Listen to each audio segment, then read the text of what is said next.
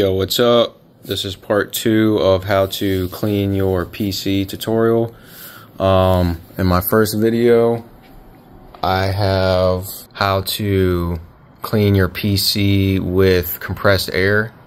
I just did that. It seems pretty clean right now, but there's still a bunch of dust particles and stuff that is built up over time that is not coming off. So now I'm going to try Q-tips and isopropyl alcohol. Alright, so it works. It's just very tedious. Very tedious. I have to get into these little cracks. I've used 4 of them already. Yeah. So I'm gonna get some paper towels and try it with that. Alright, so this fan covering the CPU is super dirty. I have to get back here with these Q-tips.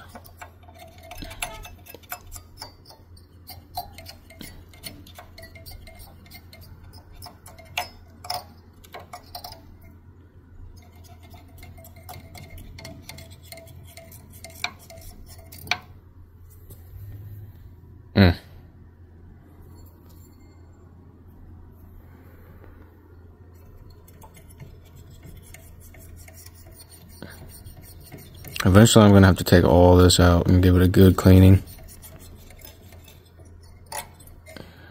Alright, looking a lot better, not perfect. Maybe one more wipe down will do. I've touched all 3 of these so far. I've got one last one. That one probably has the most gunk all over it because of the cage. So another before and after this one. Alright, this one turned out pretty clean. I really do have to take the whole thing out to get between that and the case. So yeah, alcohol is working pretty well. I'm just gonna do one last touch up to everything, mainly the fans, blow it out again, make sure everything's dry. And